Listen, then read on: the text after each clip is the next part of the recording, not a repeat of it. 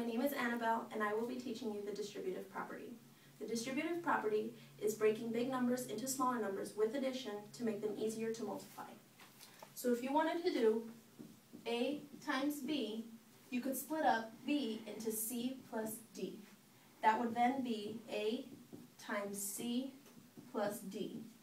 You would then distribute A into C and A into D, and that would leave you with A times C plus A times D. Then you could multiply those, and then when you get your products of each one, you could add them and get your full product of the original A times B. Now we will try them with actual number examples. We are going to multiply 3 times 4.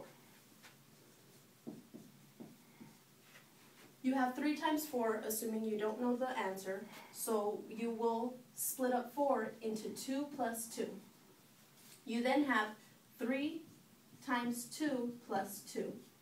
You will distribute the 3 into the 2 and the 3 into the other 2, and it will leave you with 3 times 2 plus 3 times 2.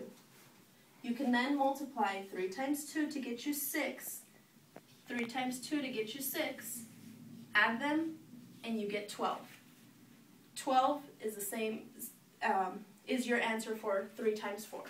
If you wanted to show that with a picture, you could have your picture.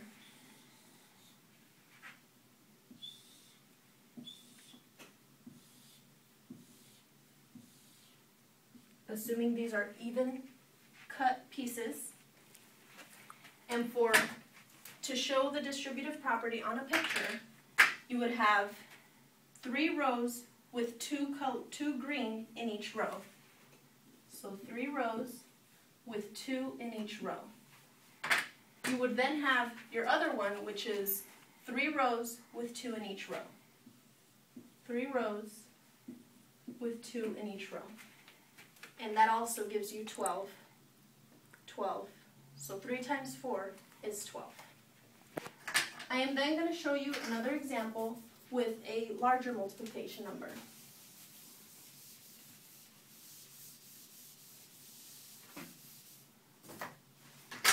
We are going to multiply 8 times 6. With 8 times 6, we are going to split up the 6 into 5 plus 1. So therefore we have 8 times 5 plus 1.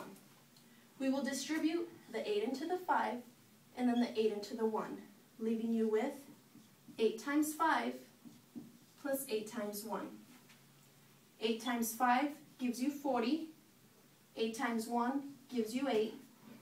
You add those together and you get 48. Now in a picture, you would show it like this.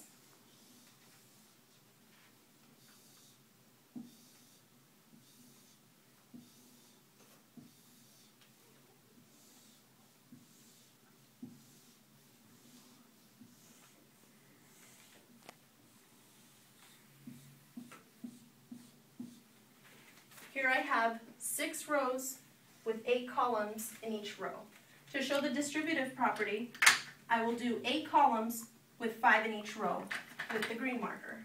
So I have 8 columns, and I'm going to color 5 in each column. So 1, 2, 3, 4, 5, all the way down.